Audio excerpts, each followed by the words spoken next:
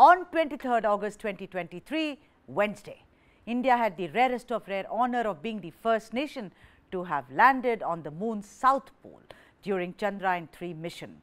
With the successful soft landing by the Vikram Lander, India now occupies a place of pride among an elite club of nations to have landed a spacecraft on the moon. Before the lead letter day of 23rd August 2023, only the United States, China and the former Soviet Union had achieved this feat. Chandrayaan-3 sent its first message upon landing on the lunar surface after over a month of journey from the Earth and said, "India, I reached my destination and you too." Then the Pragyan rover rolled over from the lander and walked on the moon.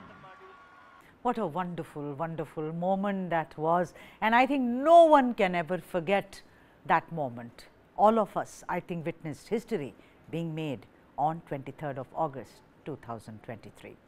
The entire country, which had offered prayers at every religious shrine, erupted into a collective celebration as the precise moment when Chandrayaan landed at the south pole of the moon.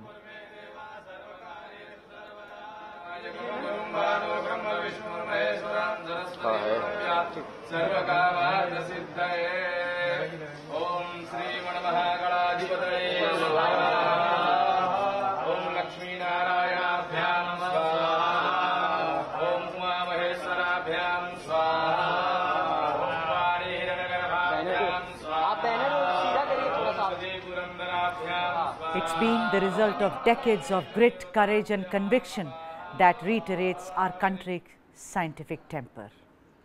It's indeed, undoubtedly, India's proud moment. The entire country, as you saw, from Kashmir to Kanyakumari, felt this was such a special day. But you know, the South Indian today takes more pride, even as I take you through the several connections of South India to Chandrayaan-3 mission. First, it's about the soil. Man in Tamil, Mitti in Hindi. All Indians are very, very proud of our soil, who we are. We equate the soil, and like the Prime Minister said, the soil with our mothers. Something which shall make every Indian proud of what we have achieved for decades to come. Namakkal district in Chennai has been supplying soil to the Indian Space Research Organization since 2012 for testing the Chandrayaan mission's capability. Professor S. Anbalagan, who is the Director of Geology Department of Periyar University, reiterated how, due to abundance of soil available in the Namakkal area, they could supply the source to ISRO. He further added that following the success of Chandrayaan-1, about 50 tons of soil similar to the kind of soil present on the lunar surface was sent to ISRO. After undertaking several tests, scientists at ISRO confirmed that the soil from Namakkal in Tamil Nadu indeed matches with the soil on the lunar surface. And you know what Mr. Anbalagan said? He said, "We have been sending the soil to ISRO as per their requirement. They, ISRO scientists, have been performing tests on the soil supplied by us. Even if a Chandrayaan-4 mission comes up, we are geared to supply the soil for it." There are, of course, many names from the South India who made it their mission to see that India joins the August Club of being the only country in the subcontinent to have its presence in the south pole of the moon. Mailsami Annadurai, dubbed as the Moon Man of India, led the maiden Chandrayaan mission in 2008. M. Vanitha led the Chandrayaan-2 mission in 2019. And M. Veera Muthuvel is heading the current Chandrayaan-3 mission. The spectacular success of Chandrayaan-3 is a result of years of sweat and blood and keeping up hope. Much like any milestone in our nation's history today, when we have become the only nation to have landed in the south pole of the moon, we should really understand the work which went on for years. Let me also read out all the tweets and all the reactions which are coming from across the world for our success due to Chandrayaan-3. Take a look.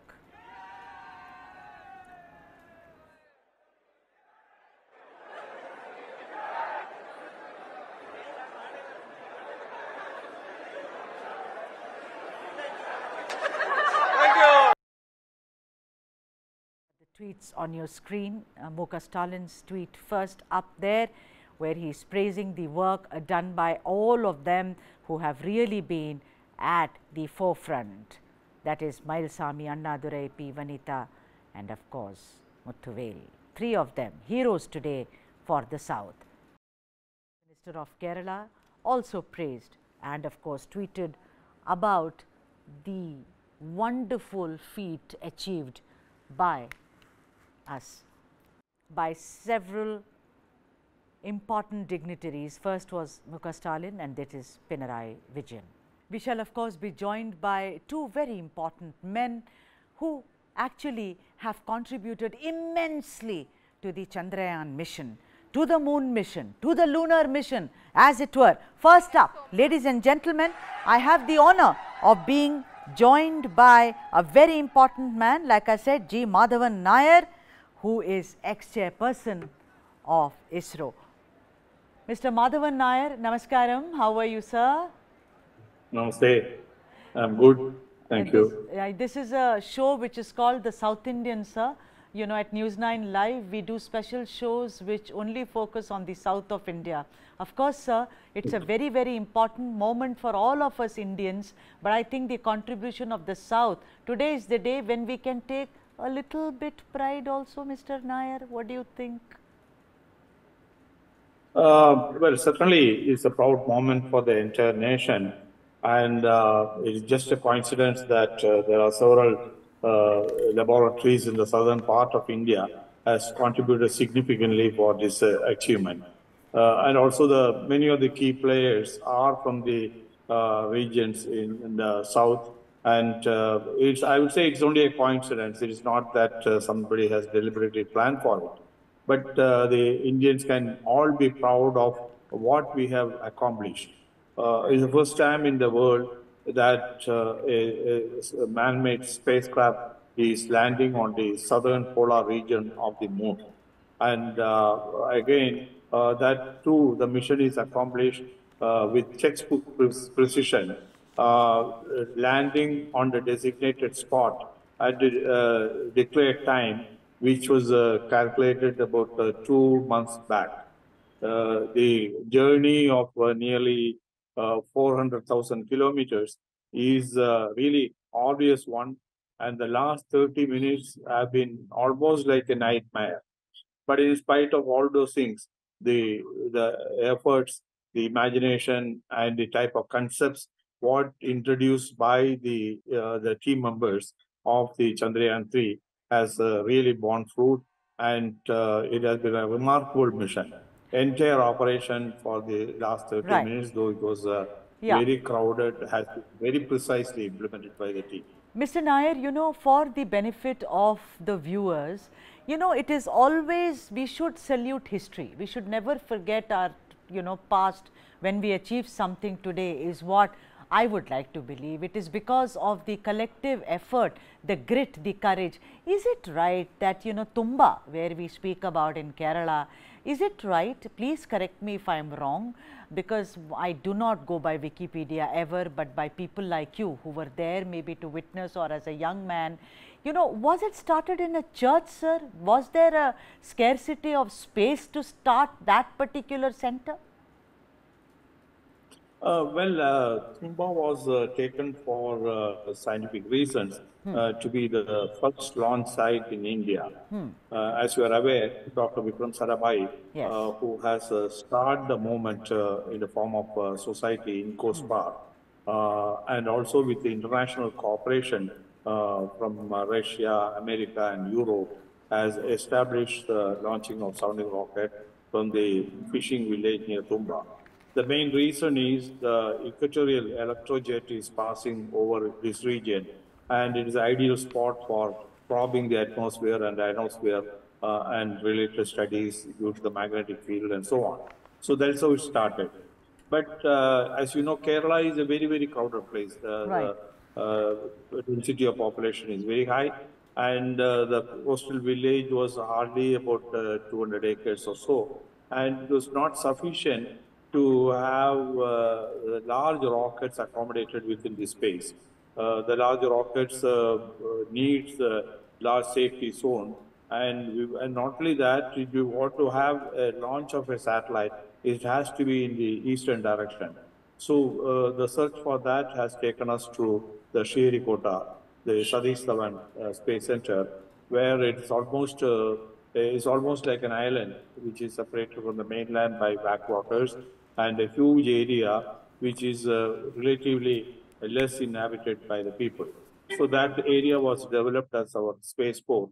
And from the small beginning at Tumba, carrying rockets and payloads in cycles and bullock carts, we have come a long way. The mammoth GSLV Mark III vehicle, the Bahubali, the nickname which is given to it, has taken off from last month, carrying the Chandrayaan-3 from Sriharikota. It's a phenomenal growth as far as the Indian space program is concerned. Leaders like Dr. Sarabhai, Dr. Kalam, Dr. Dhawan, all these people have contributed to this building of this great organization. Yes. Mr. Nair, when you look back, there are lots of, people. Yesterday was a time of euphoria. It's like the day of your wedding. It's only that the second and the third day it starts sinking in, as it were. A lot of people are saying that the kind of support that the scientific community and particularly ISRO gets now, it is unparalleled, sir. I am not saying earlier you were not getting support, but don't you think now, of course, there is technological advancement, the budgets are better, although this is much less than most of the movies that are made, in our country, the Chandrayaan-3. That's information, ladies and gentlemen. The budget is much less than, let us say, a mythological fantasy movies of the south of India. Yeah. So, I am asking you that, do you get better support now? Is it everything coming together? Is it cogent now, Mr. Nair, which makes things easier? Well, I think it has been a steady planned growth as far as the Indian space program is concerned. Last 5 decades, it has seen that step-by-step improvement in the availability of space transportation system. We started with SLV-3, a small rocket launcher, and from there the PSLV, then the GSLV, and so on. The Earth observation satellite in the normal spectral band, and later in the multispectral imaging, and also the radar imaging technology has been developed. The communication and the DTH, the telemedicine, tele-education, like that, there's been systematic progress. And ISRO was practically utilizing all this technology development for the benefit of the common man.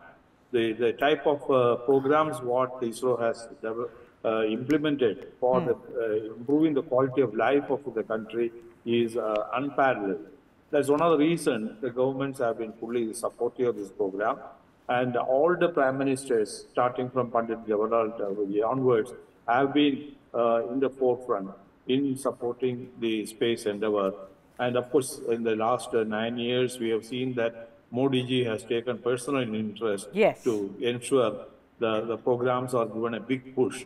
And he has cleared our program for the unmanned mission around the Earth and back, and also the advanced missions for the other planets as well. All right. So there is a good support from the government as far as the activities are concerned today. Yeah. But more than that, it is a sheer commitment and the efforts by the ISRO team which makes all this happen. Mr. Nair, Chandrayaan-2 faced some challenges, and yesterday we heard you on our platform about how the last 20 minutes or, when the countdown began, it is really nerve-wracking. So, what is this? Because, no one is apportioning blame. That team, what it did, it's because of that team that we are here today. But would you like to elaborate a little on how this particular team of Chandrayaan-3 got over, or actually, tried to lick all the problems which was faced by Chandrayaan-2, sir? What was that special thing? Well, I think in space endeavors, failures do take place, Yes. and one has to be very cautious. But ISRO has got a culture of learning from the failures and springing back to success as quickly as possible. The type of tenacity with which they tackle the issues is remarkable. In fact, in Chandrayaan-2 and Chandrayaan-3 phase also, the same thing has happened. The teams have gone into threadbare on the design of the capsule, the Chandrayaan-2, and its operations, and how it descended up to 2 kilometers above the surface of the moon. And later, of course, the information available is meager, but they have visualized all possible scenarios which can contribute to such a catastrophe. And then corrective actions were worked out based on that. These corrective actions involved virtually a redesign of the craft itself. Right. The propulsion modules have been modified and improved. Its legs have been strengthened. The computers have been made powerful. Redundancies are provided. Number of sensors have been added, and a new algorithm have been developed. And also, you have seen the last few seconds, it is virtually hovering over the surface of the moon. And this is something, a unique feature which no other country has done in the past. So that way, I think ISRO has learned from the mistakes or the probable cause of error which has occurred in the Chandrayaan-2 and taken all corrective actions. More than that, they have carried out a large number of simulations in the ground, stretching the limits of operation and ensured that the system will function normally within conceivable limits of error. So there's a confidence with which Chairman Somanath has announced that we will land on the moon on a particular time, and we did so. And I appreciate the hard work behind it, and more than 3 years of day and night work by thousands of people on this job.